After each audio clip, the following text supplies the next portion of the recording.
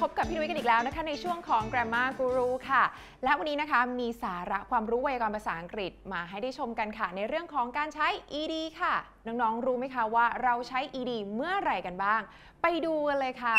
ในกรณีแรกนะคะเราใช้ ed เป็นกริยาช่องที่2ค่ะคือเป็น past tense นะคะแสดงว่าการกระทำนั้นเนี่ยเกิดขึ้นไปแล้วในอดีตนะคะตัวอย่างเช่น I worked at my office yesterday ฉันทำงานอยู่ที่ออฟฟิศเมื่อวานนี้ค่ะ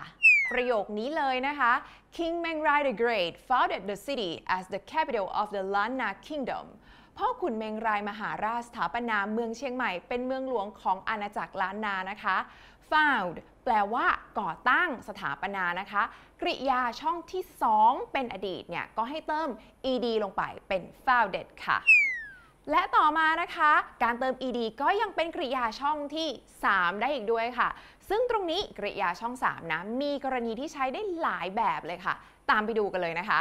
verb ช่องที่3นะคะใช้กับ present perfect ค่ะนั่นก็คือ has have บวกด้วยกริยาช่องที่3นะคะเพื่อบอกถึงการกระทำที่เกิดขึ้นตั้งแต่อดีตจนถึงปัจจุบันนะคะตัวอย่างเช่น I have worked here for 7 years พี่นุ้ยทำงานที่นี่มา7 ปีแล้วค่ะสังเกตนะคะ work ก็เติม ed เป็นกริยาช่องที่3ค่ะ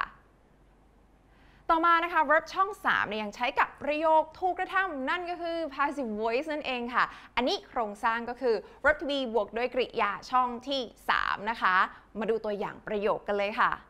The food is cooked by her อาหารถูกปรุงหรือว่าได้รับการปรุงโดยเธอค่ะ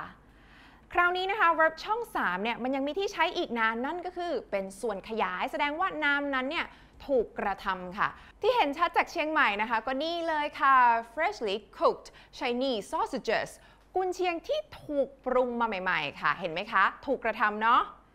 The moat encircled old city เมืองเก่าที่ถูกล้อมรอบด้วยคูเมืองค่ะ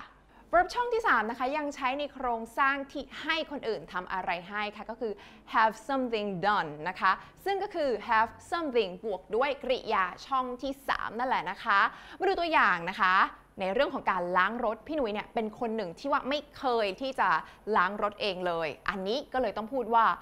I have my car washed every week นะคะก็คือว่าพี่นุ้ยเนี่ยให้คนอื่นล้างรถให้ทุกๆอาทิตย์ค่ะจากโครงสร้าง have something done เนี่ยก็จะเห็นว่า something นะคะก็คือ my car นั่นแหละค่ะรถของพี่นุ้ยนะคะส่วนกริยาช่องที่3ก็คือ washed นั่นเองค่ะนอกจากนี้ยังใช้ในเรื่องของ verb of feeling นะคะที่หมายถึงกริยาแสดงความรู้สึกค่ะนี่น้องๆคุ้นกันไหมคะมาดูตัวอย่างกันดีกว่า I am interested จะแปลว่าฉันเนี่ยรู้สึกสนใจค่ะส่วน she is bored ก็คือเธอรู้สึกเบื่อนะคะเปรียบเทียบกับที่ลงท้ายด้วย ing นะคะซึ่งแปลว่า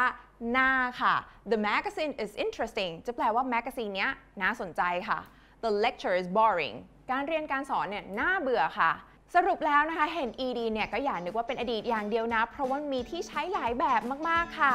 แต่ว่าถ้าน้องๆมีหลักการแล้วนะคะรับรองไม่มีอะไรยากค่ะสำหรับเรื่องของภาษาอังกฤษนะคะและอาทิตย์หน้าแน่นอนค่ะยังมาพบกับพี่นุ้ยใน Grammar Guru เหมือนเช่นเคยนะคะแต่ถ้าเกิดว่าเรามีคำถามนะก็สามารถติดต่อกันมาได้เลยค่ะที่นี่ค่ะ